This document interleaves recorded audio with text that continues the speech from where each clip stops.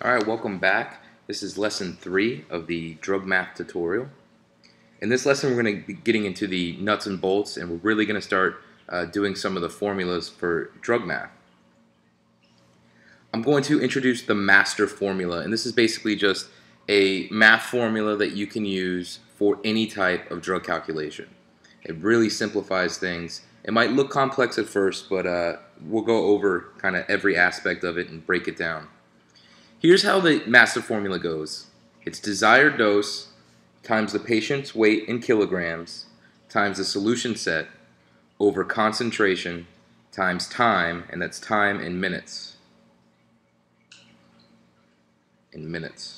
Okay, so write that down somewhere so you remember it and you can keep it handy. It's desired dose times the patient's weight times the solution set over concentration times time. So you need to know when to use the formula or just different parts of the formula, because you're not going to use every one of those components for every type of drug calculation. In fact, you rarely will use every single part of the formula. The desired dose tells you exactly what parts you will need. So here's an example. If you have a desired dose of 5 micrograms per kilogram over 10 minutes, you're going to use every part of that formula, because it is an infusion that you're giving over time. Now, there's different forms of desired doses, and that will kind of guide you into what parts of the formula you're going to need. So if you just had a desired dose of 30 milligrams, it's going to be a very easy formula to compute. All you'll really need is your desired dose and your concentration. If you had 30 milligrams per kilogram, that's a weight-based dose, so you would obviously need to include the patient's weight. And then if you get into something like 30 milligrams per kilogram per minute, all right, you're now going to be giving an infusion, so you're going to need a solution set. And if you had to do that over 10 minutes, you would then need to include the time component of the master formula. So again, 30 milligrams, you would just use the desired dose and concentration. For 30 milligrams per kilogram, that's a weight-based dose, so now we have to include the patient's weight. For 30 milligrams per kilogram per minute, that's an infusion, so we're going to need the weight because it is a weight-based infusion, and we're going to need the solution set. And then if we had a weight-based infusion that we were giving over a certain amount of time, we're going to need to include that time component. So the first thing you're going to do whenever you have anything in this master formula is you're going to want to simplify. And for lack of a better term, we're going to call every sort of measurement, we're going to call it a variable. Okay, so these are all your variables, everything I'm underlining here. And whenever you see a variable that exists more than one time in the master formula, you can just cross it out. So I've done that in this next slide. We have micrograms on the top of the formula, and we have it on the bottom, so we can just go ahead and cross that out. Next, we have kilograms on the top and in the weight.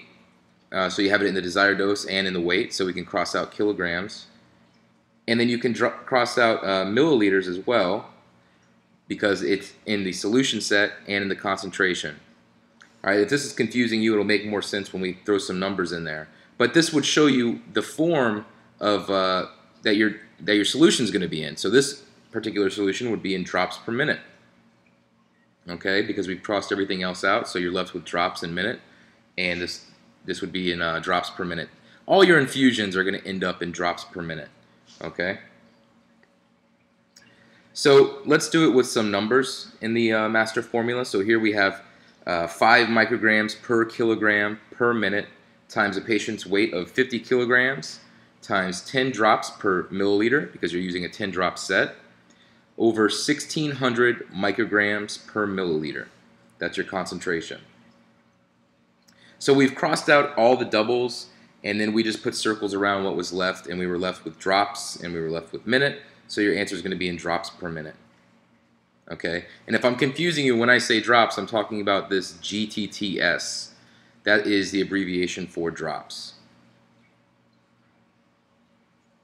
So then you would be left with just the numbers, 5 times 50 times 10 over 1,600. You would work out that math, and whatever your solution would be, that's how many drops per minute you would be administering. You can simplify further. If you have a 0 on the bottom and a 0 on top, since this is multiplication on the top, okay, you can simplify each one of these numbers individually with the bottom number, with the numerator. Okay, so we have a 0 on the bottom and a 0 on the top, so we can get rid of those. We have a second 0 on the top and a second 0 on the bottom, so we can get rid of those. And you're left with 5 times 5 times 1 over 16. That is much easier math. You would be left with 25 times 1 over 16, and then 25 over 16. You would have to work that out. 25 divided by 16 is about 1.5625, okay? And then you would go ahead and round that about 2 drops per minute. Anything that is 0.5 or higher or greater, you're going to round it up to the next number. So that's it for lesson 3. I will see you back in lesson 4, and we will do some medications in the master formula.